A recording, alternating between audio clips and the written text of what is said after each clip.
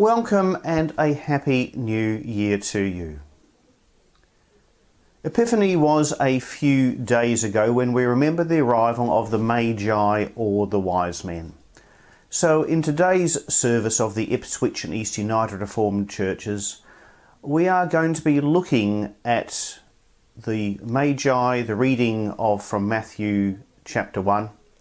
And unlike every nativity play you've ever seen, Matthew's Gospel clearly shows the Magi didn't arrive on Christmas night, but some time later, though it's not stated when. In the tradition we follow, it is either 12 days after the birth or a year and 12 days after Jesus was born. So let's come and worship God. God's light is shining. It transcends every culture. God's light is shining. The glow of Christmas brings new hope in a new year. God's light is shining and penetrates the veil of darkness in our world. God's light is shining, broadening our experience of the universal Christ. God's light is shining. Let us worship and praise our God of love and guiding star. We sing out loud or in our hearts our first hymn for today, O worship the Lord in the beauty of holiness.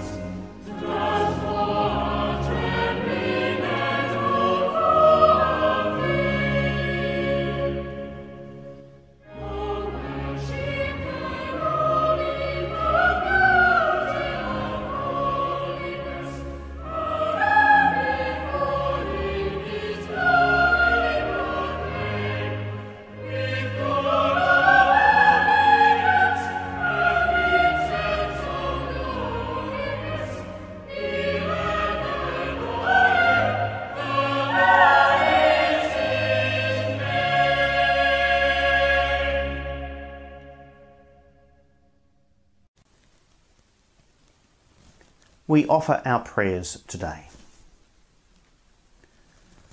God, whose peace and goodwill reaches far beyond the church to touch the whole world, shine like a star in the worship we offer in our buildings or in our homes. Like the Magi of old, we too may be led into your presence. and even in the very ordinary things we take for granted, may we see the hand of God and the face of Christ.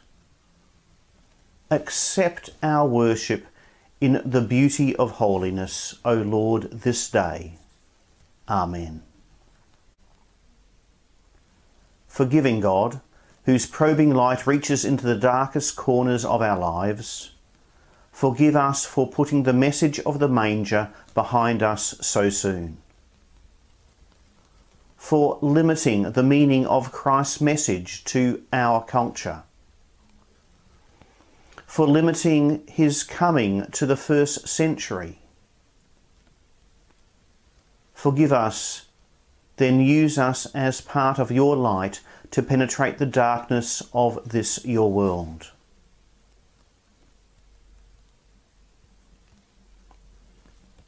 The letter to Ephesians says, "Though I am the very least of all the saints, grace has been given to me to bring to strangers, I fear, the boundless riches of Christ." Here speaks a forgiven life. That news is both a gift and a call to us. Sisters and brothers, your sins are forgiven. Thanks be to God. Let's pray together. Our Father, who art in heaven, hallowed be thy name. Thy kingdom come, thy will be done, on earth as it is in heaven. Give us this day our daily bread, and forgive us our trespasses, as we forgive those who trespass against us.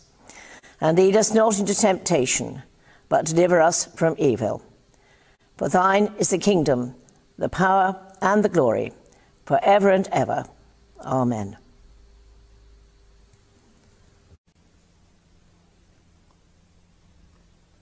The reading for this Epiphany celebration is from Matthew chapter 2, verses 1 to 12. Matthew chapter 2, verses 1 to 12, and it is, of course, the visit of the Magi. After Jesus was born in Bethlehem in Judea, during the time of King Herod, Magi from the east came to Jerusalem and asked, "Where is the one who has been born the King of the Jews? We saw his star when it rose and have come to worship him." When Herod heard this, he was disturbed, and all Jerusalem with him. When he had called together all the people's chief priests and teachers of the law, he asked them where the Messiah was to be born. "In Bethlehem in Judea," they replied, "for this is what the prophet has written. But you, Bethlehem, in the land of Judah, are by no means least among the rulers of Judah. For out of you will come a ruler who will shepherd my people, Israel." Then Herod called the Magi secretly and found out from them the exact time the star had appeared. He sent them to Bethlehem and said, "Go and search carefully for the child. As soon as you find him, report to me, so that I too may go and worship him." After they heard the king, they went on their way, and the star they had seen when it rose went ahead of them until it stopped over the place where the child was. When they saw the star, they were overjoyed. On coming to the house, they saw the child with his mother Mary, and they bowed down and worshipped him. Then they opened their treasures and presented him with gifts of gold, frankincense, and myrrh. And having been warned in a dream not to go back to Herod, they returned to their country by another route. This is the word of the Lord. Thanks be to God.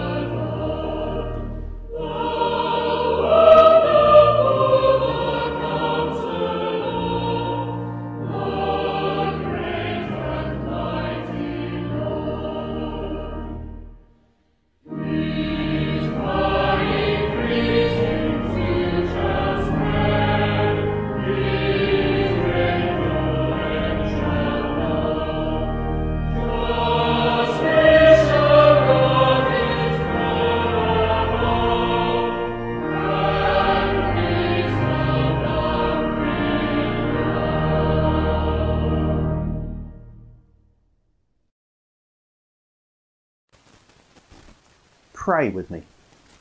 Come, Lord Jesus, fill our minds with your word. Fill our hearts with your love. Fill our lives with your light. Come, Lord Jesus, we pray. Amen. Jim Standerford tells this story.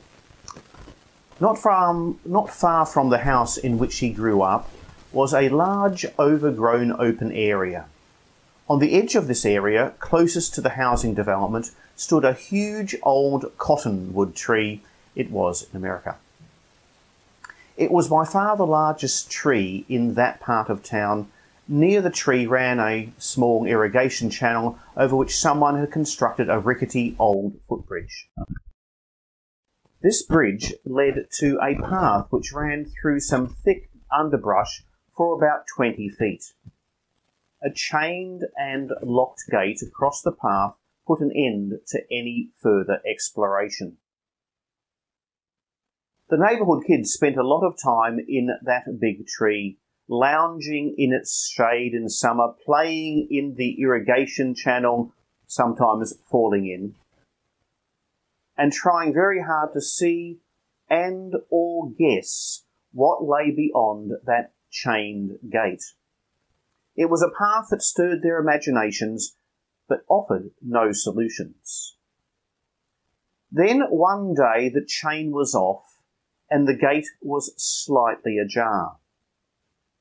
Several of the children stood there for a long time. What did it mean? Who had done this? Was it intentional?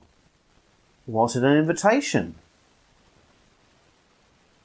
Would the children from the neighbourhood dare to explore this new path that had quite suddenly opened? Today I'm talking about a new path and raise some questions on what new path shall we go in this new year. Our scripture lesson today offers a number of invitational elements for us to consider when we read it by a wonderful analogy. The Magi were observant seekers. They were actively looking for something when they saw the star in the sky.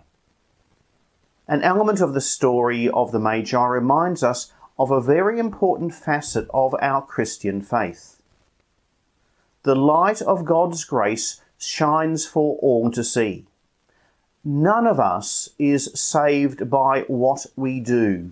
God is the prime actor, first shining forth the invitation to a new path of new life for anyone who will come and see. And if we have been coming to church for many years, or never even thought that God existed, the light shines for all. So first, the Magi were waiting and saw the star. Second, they followed it. They received God's invitation and acted on it. Third, when they arrived in Bethlehem, they worshipped the Christ child. They involved themselves and made a commitment to him. Fourth, they returned home by a new path. At a minimum, this statement means they did not go back to Jerusalem to report to Herod as requested, but perhaps it means more. What would it mean for you and me to go home in a new way?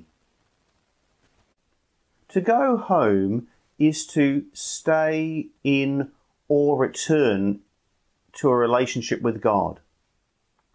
But in this case, it is by a different path. And how do we do that? A new path to return to God.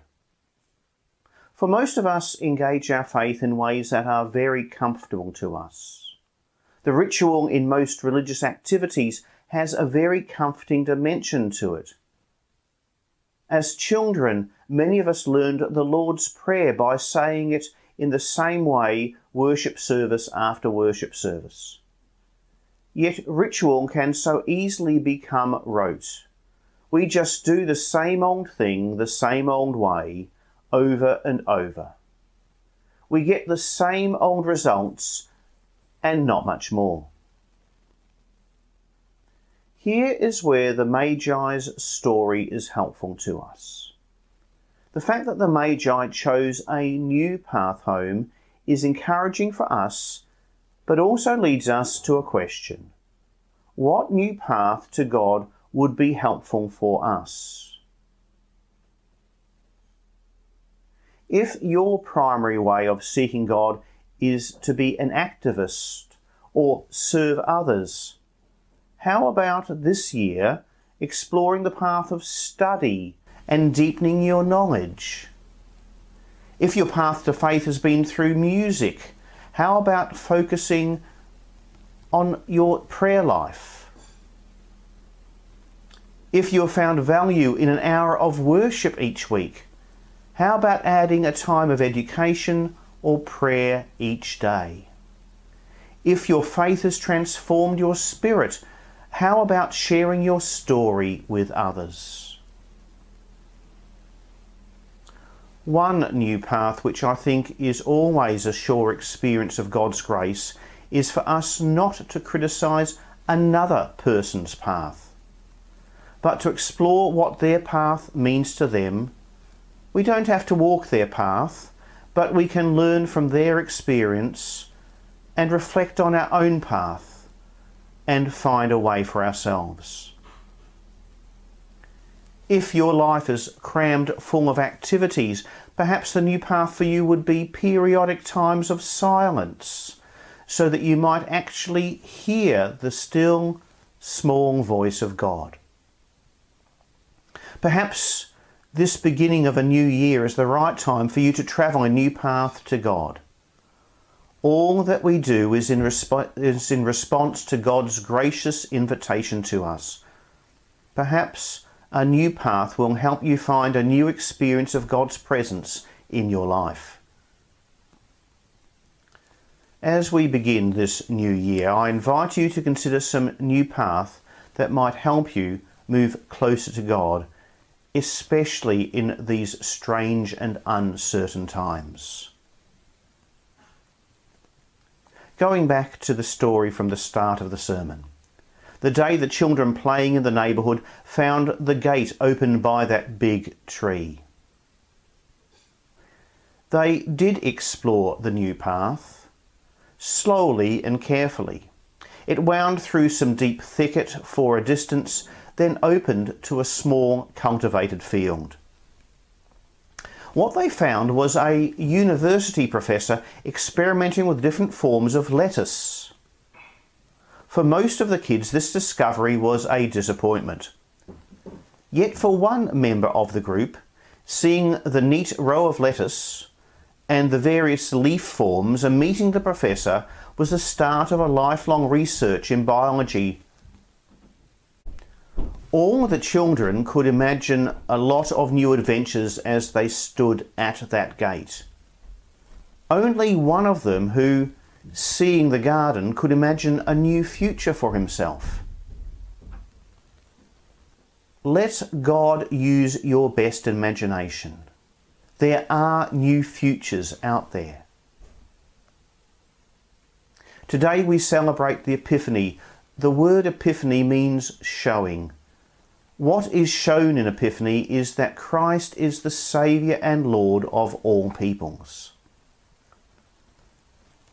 Friends, as you meditate on Christ being your Saviour, contemplate what new path Christ might invite you to explore today and in this coming year. For there are new ways to discover God. Amen.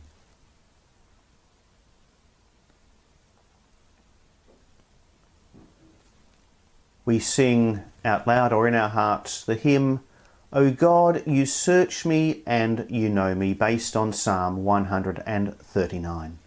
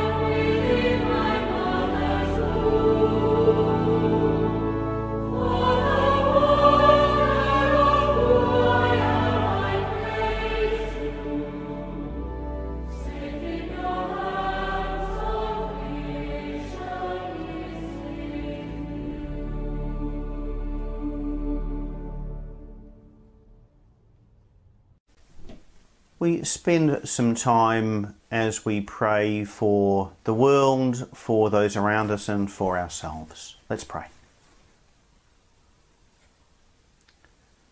God of glory, we lay the gold of the world at the feet of the Christ child, offering it for transformation from the gold amassed by selfish greed into the gold used for caring generosity, from the gold wielded as an instrument of power into the gold given to the victims of the powerlessness.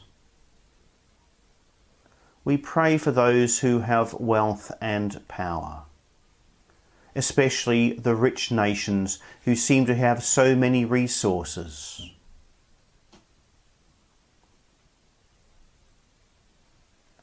And for the poor and powerless in the so-called third world, but in our society as well. God of glory, we lay our wealth and prayers at the feet of the Christ child.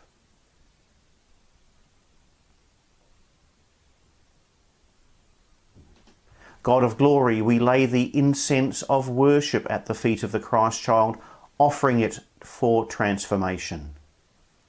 From the worship that gives us good feelings into the worship that encourages us to seek goodness. From the worship performed out of duty into the worship expressing loving delight.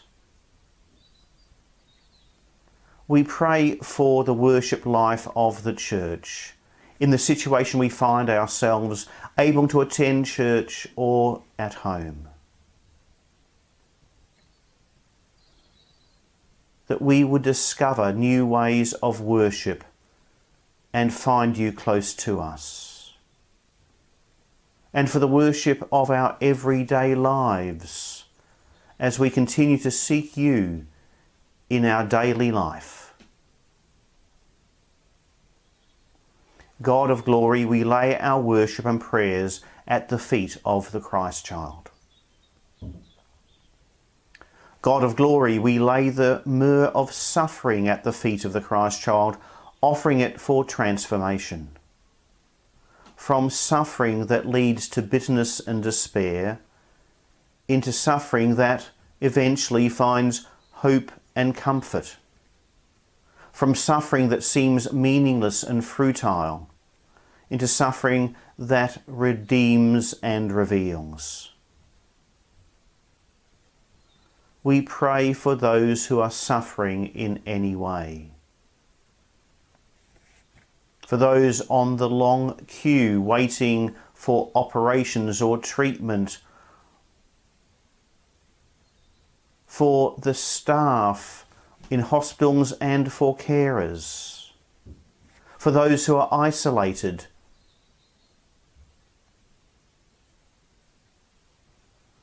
And for those who suffer with them, for family members and friends, seeing their loved ones, knowing they can't do very much.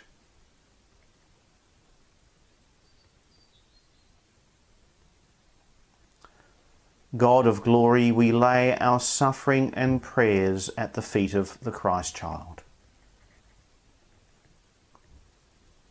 God of glory, we ask that you would reveal to us new paths at this time.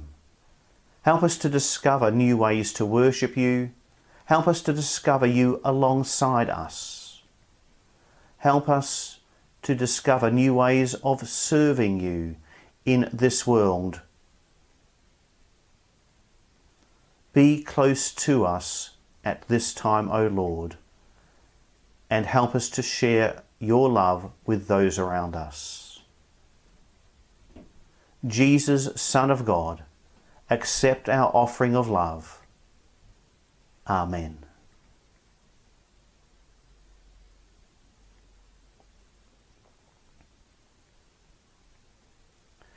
And we join as we sing our final hymn, Brightest and Best of the Sons of the Morning.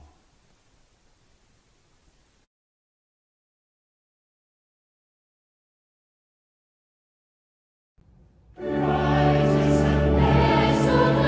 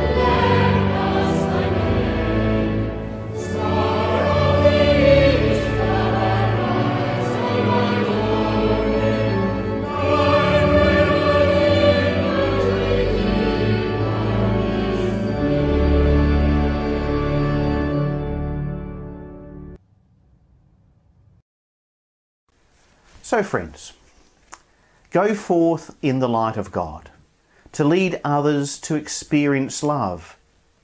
Give light to those in darkness, to reflect the light to others in darkness. And may the flame of God illuminate us. May the love of Christ fill our lives. And may the Holy Spirit keep us safe all the days of our lives and beyond. We go in peace to love and serve the Lord in the name of Christ. Amen.